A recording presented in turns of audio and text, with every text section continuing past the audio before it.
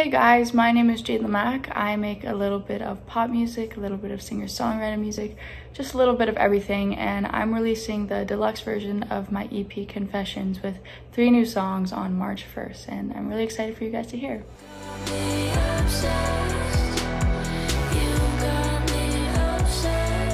What's the strangest place you found inspiration for a song? I'd say probably the shower.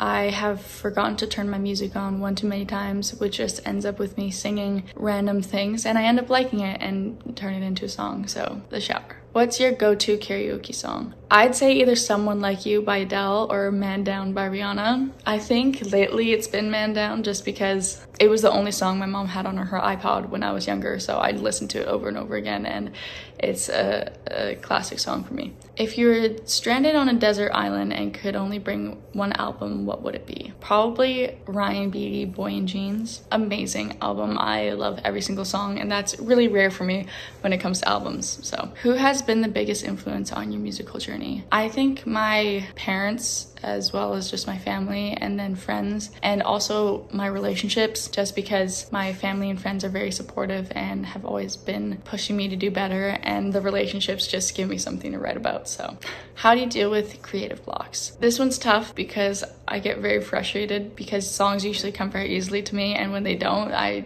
want to explode. But I think usually it's just the song rather than writing in general, so I kind of just try writing something else or just give myself a break, and that's what helps. What's the most challenging song you've ever written? I think it's Last Day on Earth, which is on the Confessions EP. It was a completely different song originally, and then we could not find a way to love it, so then we fully flipped it on its head, and it's a completely different song now, and I absolutely love it. So yeah.